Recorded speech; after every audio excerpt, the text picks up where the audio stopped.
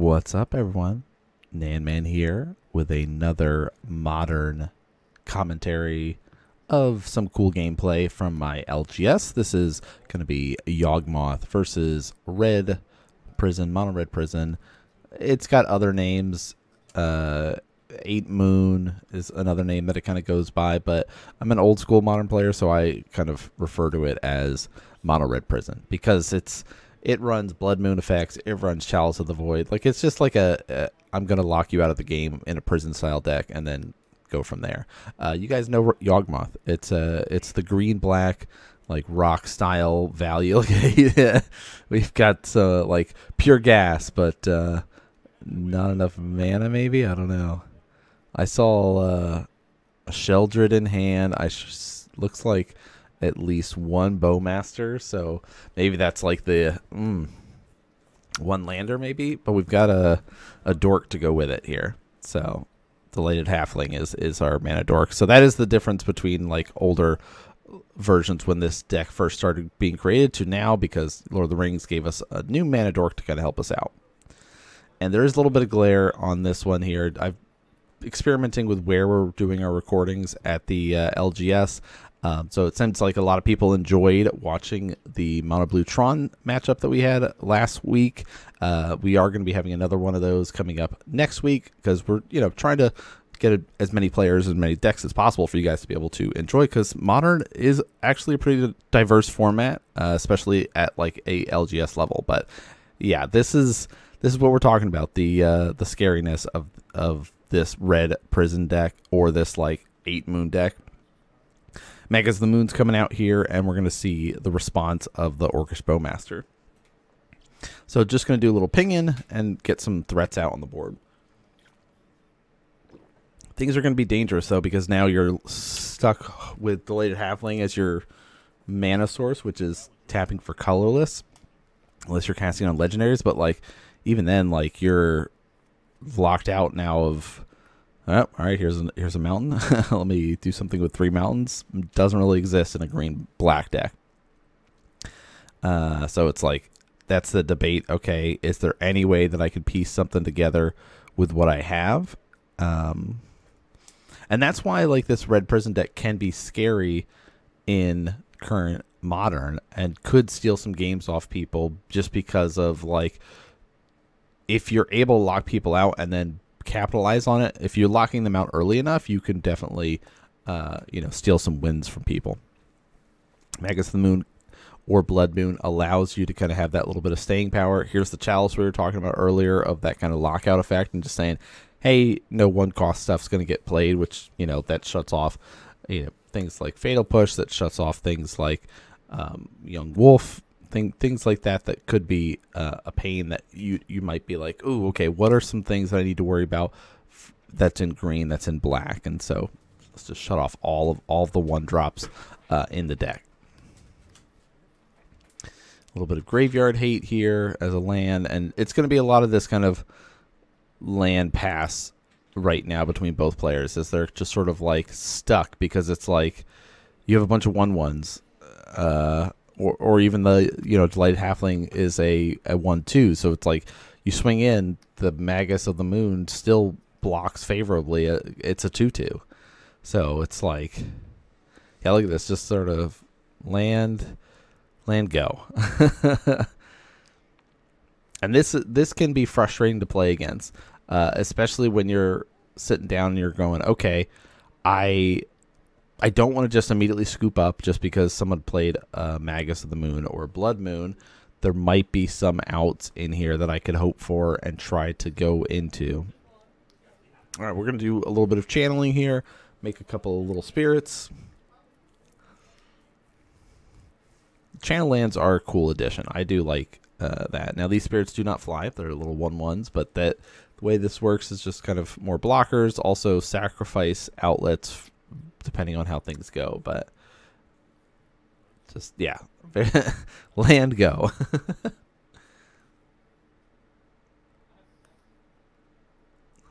Shifting creatures aside, maybe we're going to be playing something now, but no.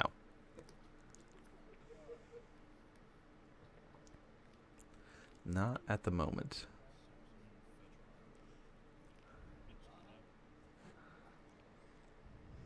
Yawgmoth deck is still a very powerful deck, even if it's locked out here. Like, if there was a bunch of draw effects, like, oh, okay, that's why it's like we're in this like awkward spot of like, okay, we need a way to maybe try to draw into stuff. So there's our way to kind of blast it apart, and yeah, here we go. Okay, so now it's like, hey, I'm using Seasoned Pyromancer to be able to kind of do some looting, discard 2, draw 2. Couldn't really afford to do that because I couldn't really utilize or deal with the Orc Spellmasters and that one little Orc army, because if I did, it would get really big and things could not go so well for me. You could just shoot my Magus. So like, props to the Red Prison player for playing very consistently, and we'll see like a little swing in, do a little pokesies here. He said I'll block 1, kill 1. And we'll cast, boom, another ritual, 3 mana, cast a giant.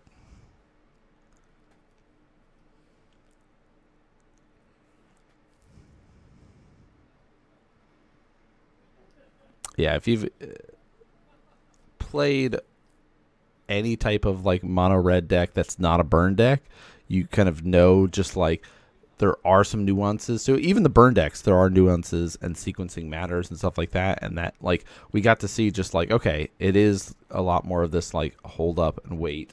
We're going to activate our land. Very few man lands are still played in modern nowadays, but they do find a little bit of homes and things like, so here we go.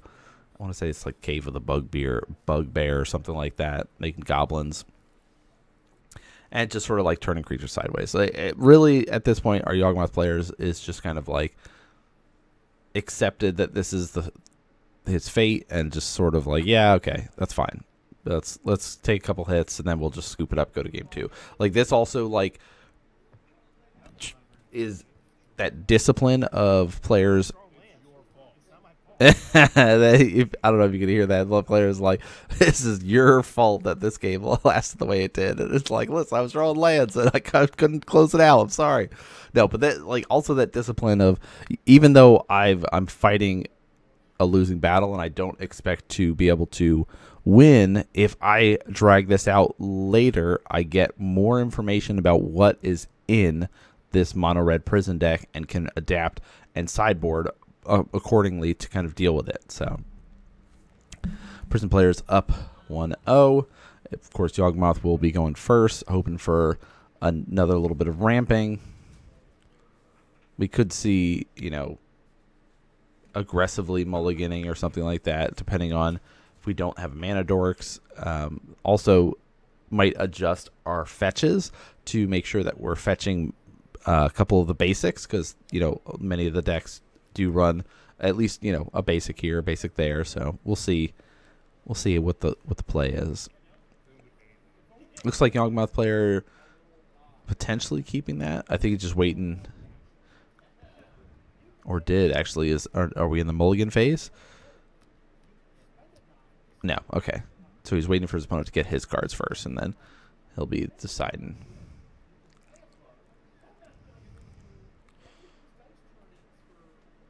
Which, if you are familiar with the evolution of the Yawgmoth deck, it's kind of had this nice little progression over time of going from like a pure combo-y deck to a more mid-range deck that we see now. But even though I'm going second, I'm already going to start with a land and play with Gemstone Cavern coming out. And Surveil land. We'll throw whatever was there in the graveyard. I like the Surveil lands as additions to Modern. I think they've added stuff to very specific decks, and it's pretty cool to see.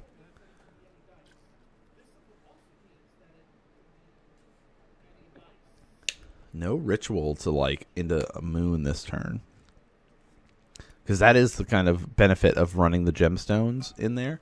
Gemstone Cavern, of course, lets you have that little counter on it, so you can be able to tap and get mana. So it's like basically goes, yes, I'm going second, but I'm essentially equal, if not ahead of you in lands now.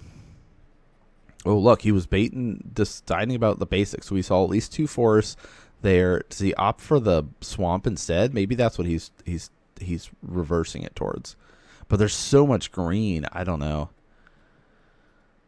Like, what do you get for going for the swamp here?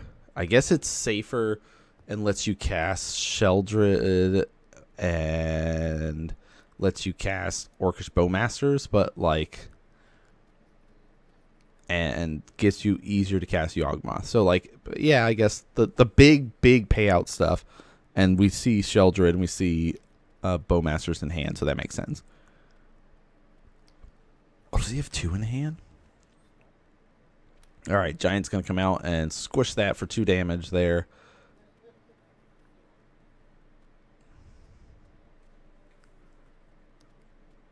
Apatra coming out.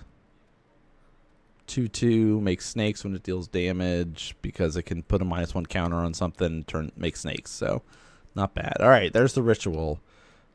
Oh, okay. So this is, yeah. All right, this is a problem. All right, Playbound Accomplice in here. Pay 1 red. You got to put a Planeswalker. So we see Luca coming out here.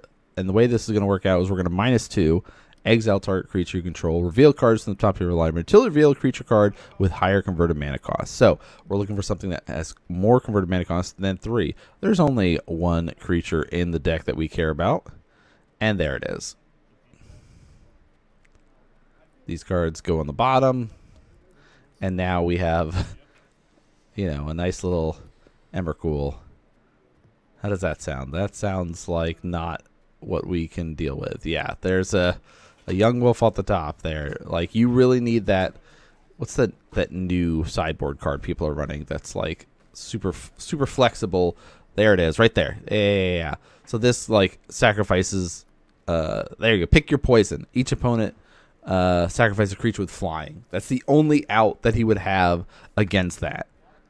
All right. It's also a super great card in this matchup because your opponent's playing Blood Moons. They're doing these things where you like sacrifice an enchantment and stuff. But yeah, that was you know, very quick, very fast paced episode, guys. Hope you enjoyed it. You know, we'll start putting up deck lists. I got to start asking the players to provide their deck list. Haven't done that yet. One of these days we'll do it. But hope you guys enjoyed it. Leave some comments. Let me know what you think. And of course, we've got some more exciting games coming up in the next couple of weeks. So make sure you are subscribing, hitting the follows, all that good stuff. Spread the word. Let people know. And that's going to do it for us. Thanks so much for tuning and watching. And I'll see you all next game.